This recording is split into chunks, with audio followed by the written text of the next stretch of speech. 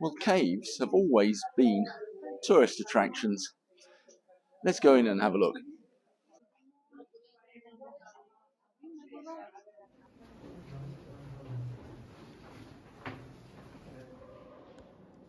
Some caves are certainly dramatic, with stunning formations, stalactites and stalagmites, forms of speleothem, colloquially termed dripstones. Stalagmites grow very slowly, around a centimetre or two every 100 years.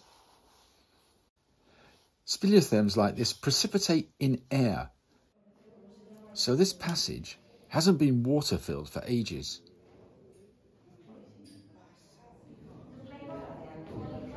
While this passage, now partly submerged, was once open to the air altogether.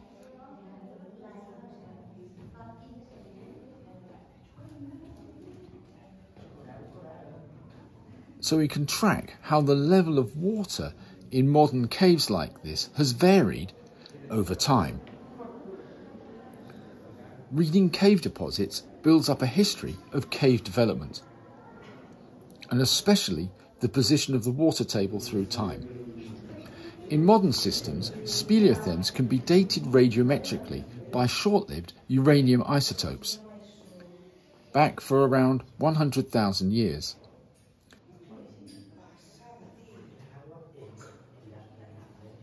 But I'm more interested in identifying much older cave systems and using these to tell tectonic stories. I'm going to explore 2 or 3 ancient cave systems, a couple in the French Alps and then one in Italy.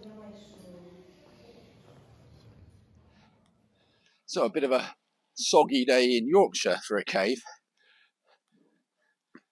But caves, they're great places to visit, particularly on a wet day, but they also have importance for understanding geological and tectonic processes. So let's see what they look like in the geological record.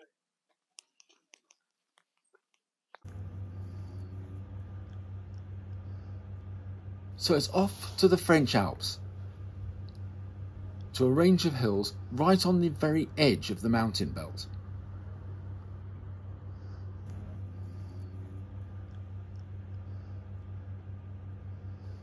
These hills bring to the surface Cretaceous limestones, a unit called the Ergonian. So we're going to go and visit these limestones where they come down to the valley of the river Isère.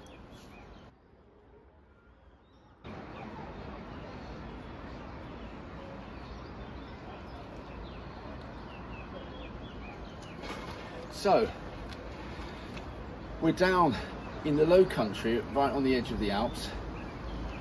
This is one of the frontal anticlines made of lower Cretaceous limestone, making those cliffs that plunge down towards the river.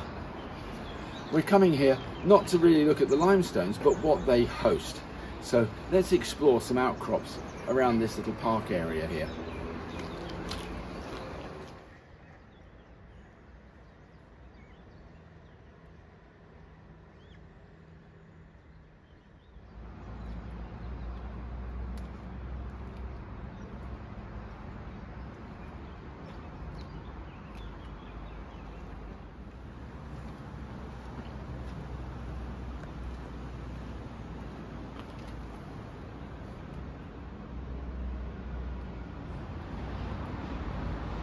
So these are the lower Cretaceous limestones that make the mountain coming down here.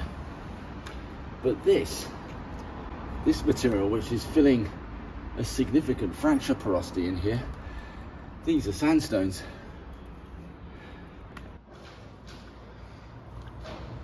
And you can see fragments of the host limestone floating around in the sandstone that fills the fracture porosity.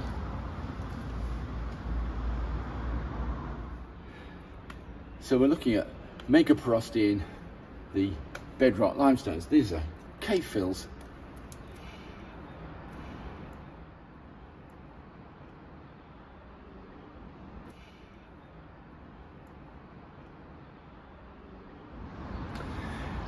But we need to think a little bit about the conditions under which this paleo cave system developed. You can get caves formed in submarine situations, like the blue holes of the Bahamas. But was this cave above water table?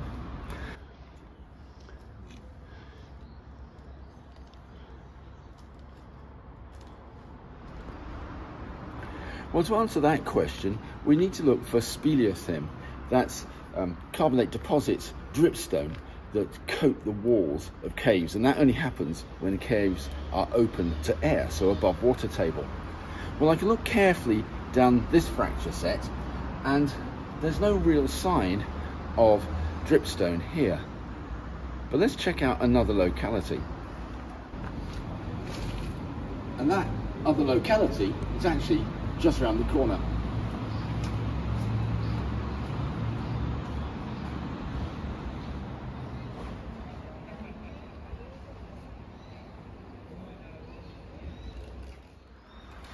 It's a bit of a smelly outcrop by these bins, but this smooth material, it's speleothem, dripstone, and it coats these shapes on the bedrock limestone.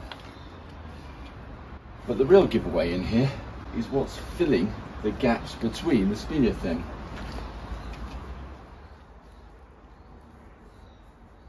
And it's sandstone. These are Cretaceous sandstones filling the megaporosity of the cave. So this is a Cretaceous cave.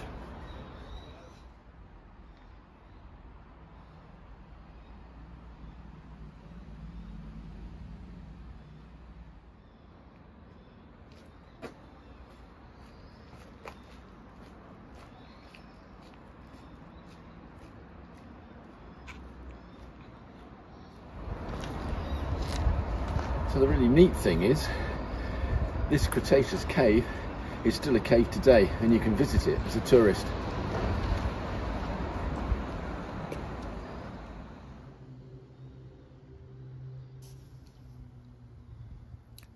How can we use these geological observations to tell tectonic stories? Well, these relationships track vertical movements. The Ogonian limestone was deposited as a submarine platform under shallow seawater. But then, later in the Cretaceous, the platform was uplifted above sea level, at a time actually when global sea levels were rising. The later cave system was submerged and filled with sand, either because of global sea level rise or, more likely, by continued and renewed tectonic subsidence. So the ancient cave systems tell us of vertical movements, tectonic action, and that was way before the Alps were formed.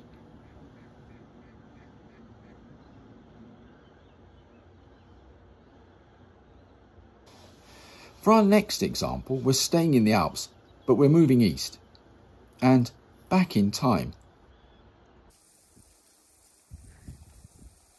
because the rocks that host our next cave system are Triassic in age.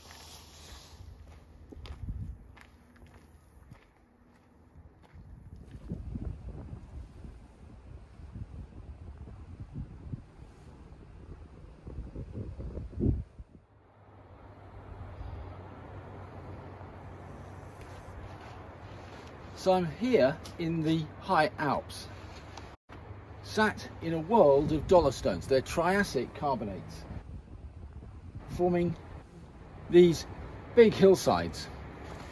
But it's not all dollarstone here.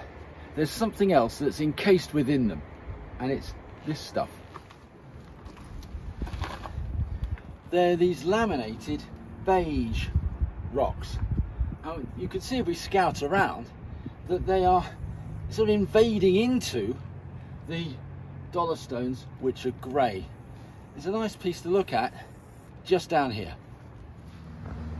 So these platy laminated beige rocks, you can see they form a web, a network through the outcrop. They're filling a karstic or palaeokarstic paleofracture porosity. The grey rocks are Triassic. These beige lamanites, these are Jurassic. So this is Jurassic paleokarst. Let's have a look at it in a bit more detail.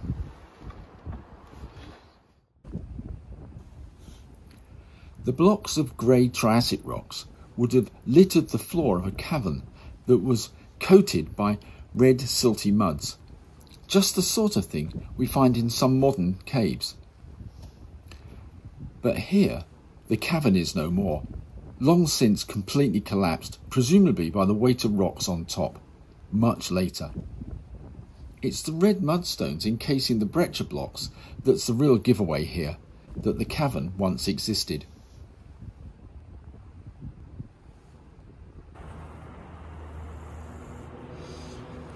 So where is the old land surface from which the water and the mud have come from? Well, it's not here. It's way, way, way up, over 200 meters higher before you end up coming out of the Triassic dollostones. So this is a really deep, penetrating cave system.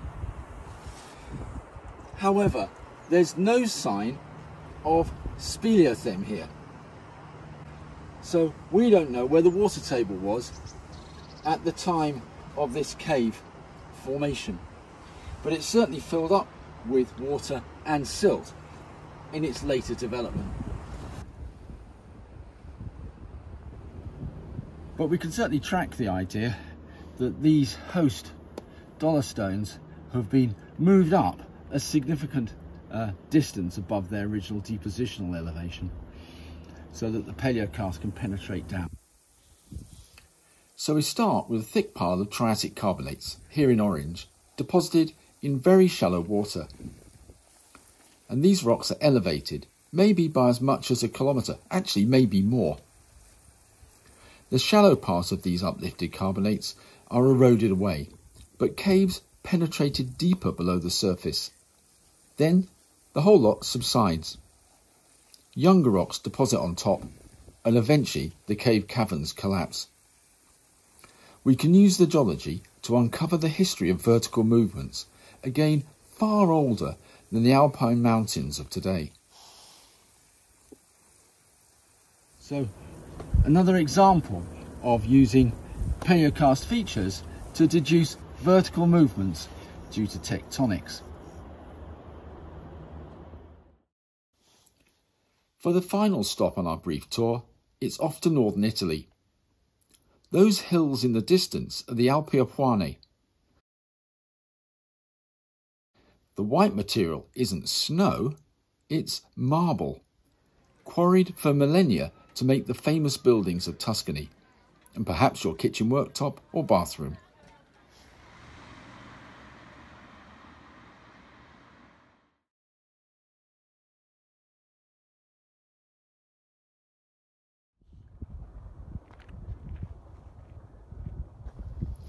This is the famous Carrara marble, and it holds a remarkable and underreported secret. The rocks are highly deformed now, and unlike our alpine examples, they're metamorphosed too, and both of those things happened during mountain building. Let's see if we can see through the veil of metamorphism. These marbles were once limestones of Jurassic age, and they contain big blobs of beige rocks, beige marly lamanites.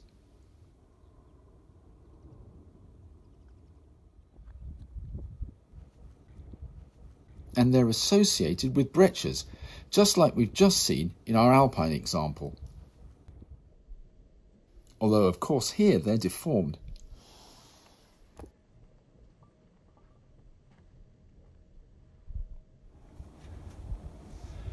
So the marble includes this paleokarst. These are ancient cave fills. And actually, rather nicely folded.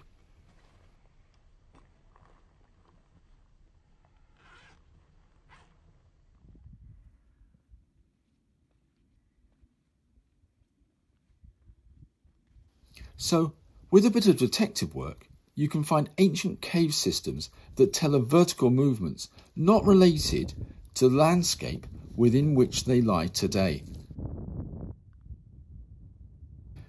but to much older parts of their geological history.